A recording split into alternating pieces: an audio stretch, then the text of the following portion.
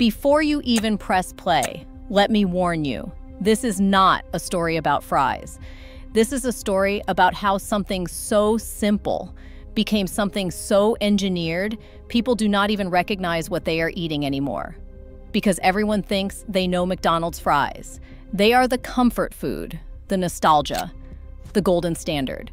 But what if I told you that behind that perfect crunch, behind that perfect smell, behind the world's most iconic side dish, there is a list of secrets long enough to fill an entire food lab? Today, we are pulling that list apart. Ingredient by ingredient, truth by truth. And once you hear what is actually inside the fries you have been eating your whole life, you will never look at them the same way again. Here is the official ingredient list. Potatoes, canola oil, soybean oil, hydrogenated soybean oil, natural beef flavor, hydrolyzed wheat, hydrolyzed milk, citric acid, dimethylpolysiloxane, dextrose, sodium acid, pyrophosphate, salt, corn oil, TBHQ. Wait, hold on. What?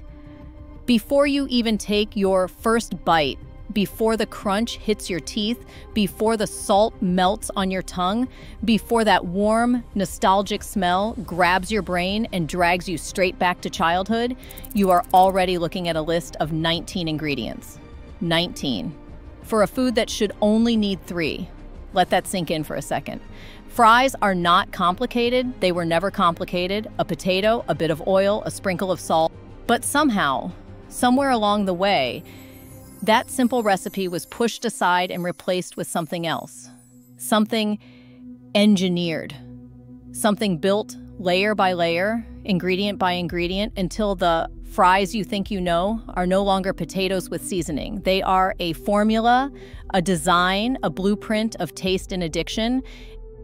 And the deeper you go down this list, the stranger it gets. Because these are not ingredients your grandmother kept in her kitchen. These are not things you will find on a spice rack. These are not items anyone could even pronounce without slowing down and sounding them out like a nervous child reading in front of the class. Sodium acid pyrophosphate, TBHQ. Why are chemicals with names longer than your phone number hiding inside something as innocent as fries? And why has nobody ever told you this? Think about that. How many times have you eaten these fries? Tens, hundreds, thousands? McDonald's sells millions of servings a day. Millions of people lifting the same red carton to their mouths with absolutely no idea what is actually inside. It makes you wonder, if something as simple as a fry needs 19 separate components just to exist, what exactly are we eating? And more importantly, why did they go through this much effort to turn 3 ingredients into 19? Because once you hear what each of these does, you will realize this is not food, this is engineering, this is chemistry, this is addiction disguised as a side order. Dimethylpolysiloxane. Just look at that word for a moment. You do not see it, you stare at it, your brain slows down like it is suddenly learning a new language, because this is not food vocabulary. This is chemistry. And yet, somehow it is in your fries. Dimethylpolysiloxane is a silicone-based anti-foaming agent, a chemical designed to stop bubbling oil from foaming up during deep frying. Pause there. Because ask yourself a simple question. Why would fries foam? Why is something as innocent as a potato suddenly behaving like a science experiment? Why does McDonald's need a specialized substance, a lab-grade silicone compound, just to keep a fryer calm? Fries should not foam, unless something else is going on, unless this food has stopped behaving like food. And here is the part that flips the story upside down. Dimethylpolysiloxane is not just used in fryers. It is also used in silly putty. Yes, that stretchy, bouncy toy you played with as a child. The toy that could stretch across a room, the toy that could bounce like a rubber ball, that exact same chemical appears in the fries millions of people eat every single day. Now think about that. The next time you reach into a McDonald's bag and pull out a fry that has been sitting there for 40 minutes but still holds its shape like it has been preserved under glass. Have you ever wondered why McDonald's fries never break, never sag, never look dead? Even after surviving the apocalypse at the bottom of a paper bag, they do not behave like potatoes. They behave like something engineered not to fail. Still hungry? Now that we have cracked open the first ingredient bomb, it is time to look deeper, because the real story does not start with chemicals. It starts with flavor. And the ingredient that exposes everything is the one almost nobody ever notices: natural beef flavor. Read that again. Beef flavor in fries. Most people never see it. Most people never question it. But this single ingredient tells you more about McDonald's than any documentary ever will. Because if you are in the United States, your fries are not vegetarian. Not even close. They have not been for decades. And here is where the story becomes even stranger. In the United Kingdom, there is no beef flavor. None. Zero. Their fries are completely vegetarian and always have been. Same fries, different continents, different ingredients, different rules. Why? Why is a multinational company serving one country a cleaner version and another country a version padded with unnecessary additives? Are taste preferences really that different, or is something else happening behind the scenes? Because this is not a recipe difference. This is a regulation difference. Some countries do not allow certain additives. Some countries have stricter guidelines. Some countries draw a line at flavor enhancers like this.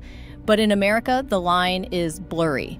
And natural beef flavor is not even a single ingredient.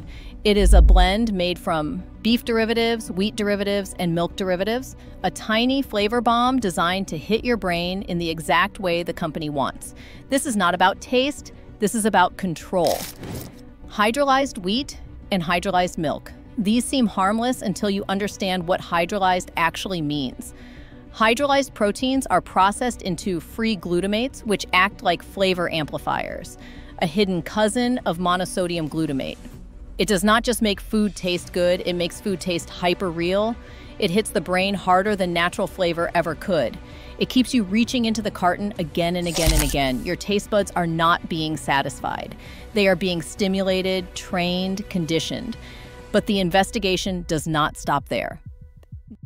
Next on the list is a compound that sounds like it belongs inside a car battery. Compound: sodium acid pyrophosphate. Sodium, say it slowly.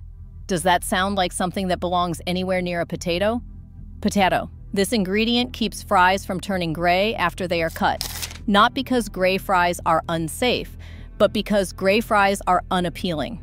McDonald's is not protecting your health. They are protecting your appetite. They are protecting the illusion. By now, the pattern is undeniable.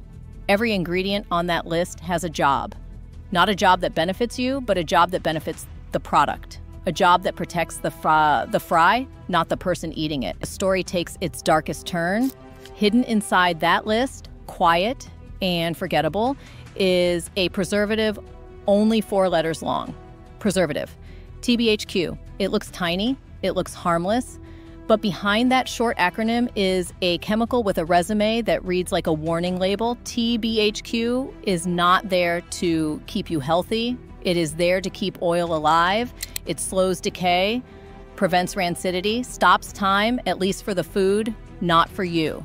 Think about that. A preservative created to extend the life of a product slowly chips away at the health of the person consuming it. Countries have looked at TBHQ and said, absolutely not.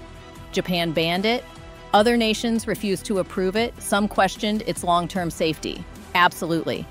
But in the United States, it is approved, widely used, served daily, and eaten by millions.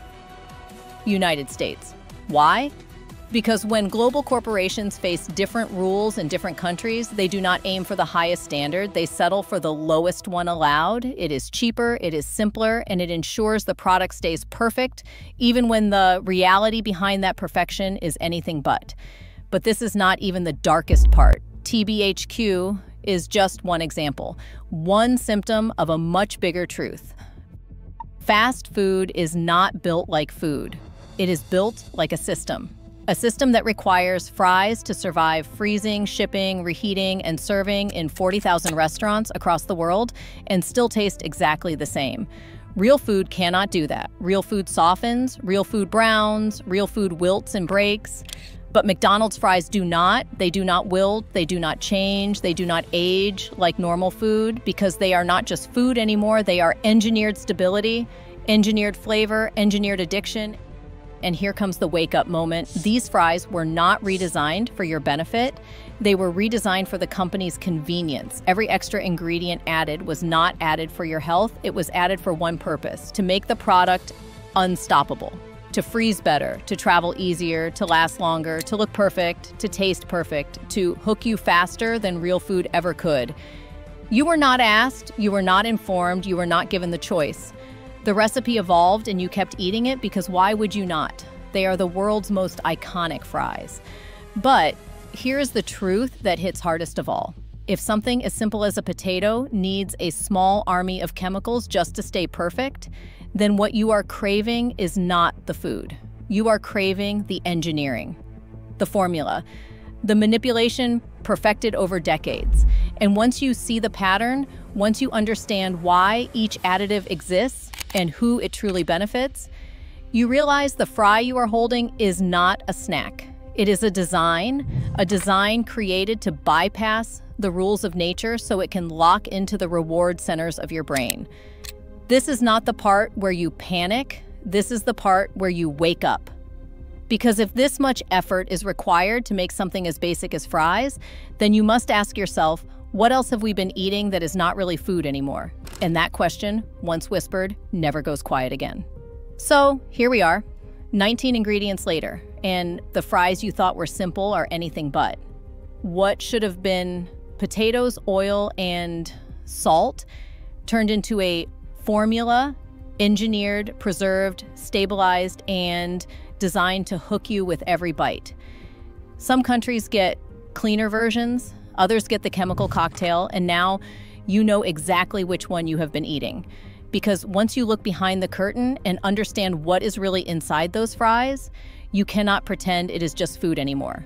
This was never about potatoes. It was about everything they did not want you to notice. And trust me, this is only the beginning. Thank you for watching Fryspiracy. Stay curious, stay awake, and I will see you in the next Expose.